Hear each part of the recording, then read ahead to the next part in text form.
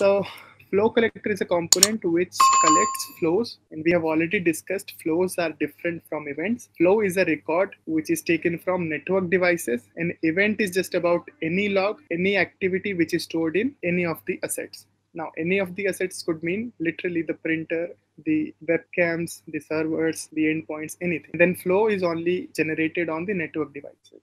Right. So as we have talked, flow collector and event collector is the first thing that talks to your log sources or your assets. So flow collector collects the flows packets, could be S flow, could be J flow, could be Q flow, or it could be simply information from your NIC network interface card, which is in your laptop, your endpoint. Then that flow is sent to the event processor, which could also be a flow processor, because we have talked about this as well, that event processor can flow around and then it can also take into consideration the flows and the events. It can process both. So one database which is attached to the event processor, again, as we have discussed into event processor, this is for accumulations. Like if you want to run your reports for the last 5 days, 10 days, 12 days, that information is accumulated separately based on source IPs, based on network destination IPs, source port, destination port, username, and some basic parameters which are common throughout any event. The basic idea about accumulation, how it is done, is source IP, destination IP, username, event ID, and these basic things which are common throughout any event which you take in. It does not matter you take in antivirus event, there would be a username. You take in a firewall event, there probably be a username. If not, there will be a source and destination IP. So these are some of the common things which are always available in an average log. So based on that, there are accumulation, flows and events both, right? So that is why in the database it's written flows, events, accumulation. Then it is sent to the console services. This is the console part. Right? There is a magistrate, as we have talked about. Magistrate acts as a separate event processor inside of console. So they named it magistrate. Reporting is done on the console. The UI is built on the console. So this is a piece of information which I'm sharing. QRadar uses Tomcat as its web server because it is built for. So the last step would be the last database, which is the post GRE SQL database, which stores the identities, the assets, the offenses, and the configuration. Okay, so this is a high-level architecture of the data store and everything, and how flows and events are processed throughout. This is basically complete QRadar at 1,000 feet view. Okay, on your right, you can just read it. Flow and event data is stored in Arial, whereas the configurations are stored into PostgreSQL. A couple of details: accumulation is required. It will be accumulated in Arial at a separate place. It will not be mixed with the raw data that is stored into the Arial database. As soon as data is stored, it cannot be changed. I told you that for each minute there is one file. So if you want to play with one event, then you would have to delete a complete file for 1 minute. Then you lose all the data coming in from all the log sources for that minute. Data can be selectively indexed. What is indexing now? We'll talk about it. Indexing is basically how you index your book. A book without indexed is just garbage data, right? There is data in continuation and you do not know what data is posted where. Imagine reading a book without an index. It'd be very difficult, right? If you have read 30 pages and the book is of 1,000 pages, 10 days, 20 days later, when you come back to that book, you do not know or you do not remember till where you read. But then if you have index, it helps you go to the exact section. Okay. The other use case could be you want to read something out of a book. You do not know the complete data, but you know the keywords. That keyword will be put into index. So you go to the index, find the keyword, and then you see it is posted on page number 100 or 200 or 400. You go to the page and then you read the complete data. Similarly, indexing is like making pointers in the database. Through that, it can go to the exact place where data for exact date and time is stored. Okay, so this is what indexing is. We'll come to it. There is a separate section onto it. So the databases are done. Secure SSH communication between the appliances, and this is how QRadar looks at 1,000 feet view. Right. Next, high-level architecture is done. The flow collector. Right. So flow is a record of conversation between two devices on the network. Again, bear in mind that these are network devices and not any devices. Okay. Flow data packets are collected from variety of network devices, and they can also be collected directly from the network interface, which is your NIC.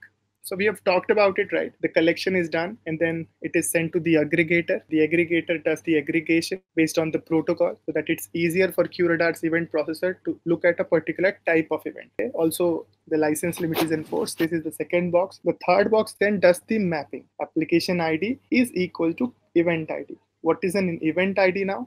So conceptually speaking, for a person who's QRadar, who's taking into consideration hundreds and thousands of events from different people, and everybody is naming their events differently, right? It would be very difficult for QRadar to process that event. When it comes to correlation, and QRadar is seeing 70,000 or 60,000 events per second, and everybody is sort of giving their event IDs. So based on the event ID, it would be very difficult for QRadar to correlate. I'll put you an example. So Windows starts their events naming with say 1,000, then goes above. Okay, DLP starts their naming convention with 100. Firewall starts their naming convention with 1,000, and then there is a device which has their event ID as ABC123. So hexadecimal mixture of ABC and 123. So now QRadar has no particular key on the basis of which it can list the events. What QRadar did was they invented a QID, which is a QRadar identifier. Okay, they say that now I want to create a key which can map to a particular event from a particular log source, so that later on I only have to refer to the QID and not go to the particular event ID or native event ID of the log source. How did it help me? Now I can give number from starting from 1 and going to 10, 100,000. Now I just have to take a look at one database of numbers which are consistent in form, and then those numbers translate to the native event IDs. That is fine, right? This makes the computation a lot easier because now you have a consecutive line of events which have a consistency. Okay, so similarly this theory or this concept is applicable to events, and in flows they assign an application ID or app ID. So to each flow, again, each flow would have their different flow ID or identifier depending upon their vendor. S flow might have a different terminology, J flow might have something different, and then so on and so forth. So the same idea is put here. Application ID is map. Okay, there we saw device support module. Here we see application detection module. Right. So you understand now that this is the parsing of the flow. Once that is done, then super flows are created to save space. So I've exemplified it yesterday as well. If there are 10 connections to facebook.com at the same time, QRadar will sense that. It will say, hey, I see 10 connection. I think it's easier if I can just bunch everything together, make it one connection. And then in the source, I'll put all the 10 IPs. In the destination, there is one anyway, right? So this is super flow. And then it is sent to event processor for further processing, right? So just understand that collector as the first box which just cleanses the event, right? It cleanses the events, beautifies it, and makes it more easier for the event processor to understand. Okay, that is the flow collector architecture. So QFlow, the last point that you see here, QFlow is an offering by QRadar, which provides layer 7 insight. Of course, you understand that layer 7 is the application layer.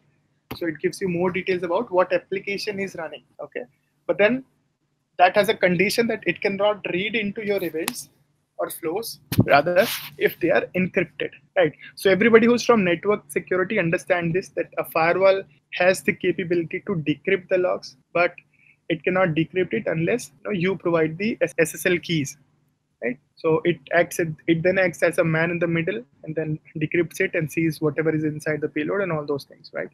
So this is a similar concept. The only difference is this is not an active measure, so you cannot provide the SSL keys here to encrypt or decrypt the data.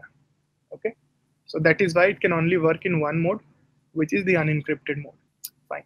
So flow collector is done. Next up is event collector.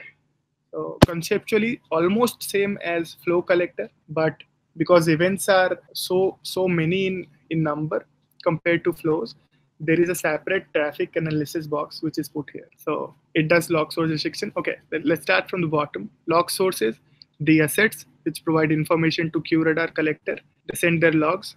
Raw data packets are received. By raw data packets mean whatever syslog you have configured on your device, they are sending the logs to QRadar. That is raw data packet. And as I said, the collector does the cleaning, the basic polishing, right? The beautification of the logs, the standardization of the logs, so that it's easier for the event processor to understand everything. Okay, this standardization is called as normalization. So you can think it like that, that every raw data packet is abnormal in size and shape, and then it makes it normal or standard. Okay, this is what the first thing that QRadar does, which is normalization, or rather any SIEM. This is same throughout any SIEM. Normalization is the first thing that any SIEM does. The second is the parsing. Coalescing is something that QRadar does. Other people might not do. Both things are there. So after that, generically speaking, once the parsing is done, the next step is correlation, which happens at the processor level. Yeah, normalization, first thing, then parsing is the second thing, third thing is the coalescing, fourth thing is the correlation, and fifth thing is the storage. So just write it down, these steps. So this is the event life cycle into QRadar. If anybody asks you or anybody wants to know how is the event propagated throughout the modules into QRadar from beginning to end, this would be a complete answer that reception is the first thing that QRadar, of course, reception would be the first thing. Second thing would be normalization. Third would be parsing. Fourth would be coalescing. And fifth would be correlation.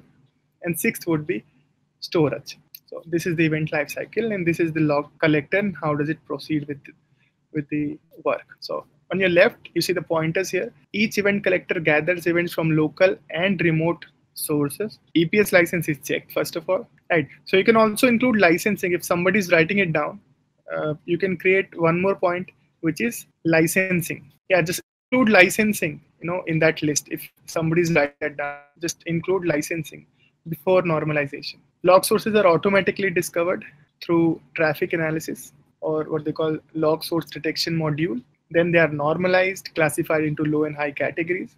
Then they are parsed, and then they are coalesced, depending upon if you have enabled it or not. And then they are shipped to event processor. Event processor is the next thing that we'll see here. Probably the most complicated box or complicated structure here, right? So now we have the understanding that the logs are standardized and coalesced and everything. Now we'll jump to CRE, which is the custom rule engine. As I said, that's the heart of QRadar. This is where all the magic happens. So all the rules are stored here. The events would be run throughout all the rules, and if there is any positive match, it will be sent through the exit filter to magistrate. It will be an offense. Okay. Further, now you have generated the offense. Continuing to the event life cycle, it will be sent to storage. After correlation, it will be sent to storage, where first it will be stored into flows and events. A copy will be sent to accumulator. Well, it will be sent saved differently into accumulation, and also at the same time it will be used for anomaly detection engine based on the rules if you have enabled or not. The other part is the host profiler part. So host profile is a separate service. So all these services work in parallel. Okay, QRadar is built over Java, right? So these are all threads that work concurrently or at the same time, right? So host profiler is one thread, accumulator is one thread, and exit filter is one thread. It reports to magistrate, which is some other part of the code, right? So this is how it works on a very, very basic code level, okay? And that is why one object or one event could be used to different things. Like it can also be stored. One copy can be sent to accumulator. Host profiler is also used, and then some exit filter is also being used. So that is how it is doing things, right? Based on Java. So multi-threading is being used, right? So this is the event processor. Now I think it is very easy for you guys to understand. Yesterday, I think it was looking very complex and very hard. I think now you guys are very comfortable with it. Last but not the least, as I said, console. Same story happening here. Console. Events are received. Overflow license is checked in case you have all-in-one. Aerial proxy server, whose sole job is to connect to all the aerial query servers which are on the event processor. If you have multiple, it will be up to proxy server's job to connect to all query servers and bring back the results which you have fired. Okay. So magistrate is where your UI lives as well. So magistrate will send out the query which you have fired from the UI to aerial proxy server. It will then further send out the query to the query server. Query server will extend the answer back to proxy server, and then in turn it will be sent to you. Offenses are triggered from magistrate. So all the information related to the offense is sent from EP. Okay. All the AD information, anomaly detection engine information is also sent to the magistrate, from where you see more and more offenses triggering. Right. And vulnerability information server is a local server based on QRadar, which keeps track of the open ports, open services, vulnerabilities which are attached to the assets, so that you have more information about the asset. Let's say host profiler gave you some information about the asset. Let's say 192.168.1.2 is a computer. And then you ran a vulnerability, considering or assuming you have QRadar vulnerability scanner. You ran a scan. Then it's up to the vulnerability information server to give that information to the same asset and tag it to the same asset. That now you have more visibility about 192.168.1.2.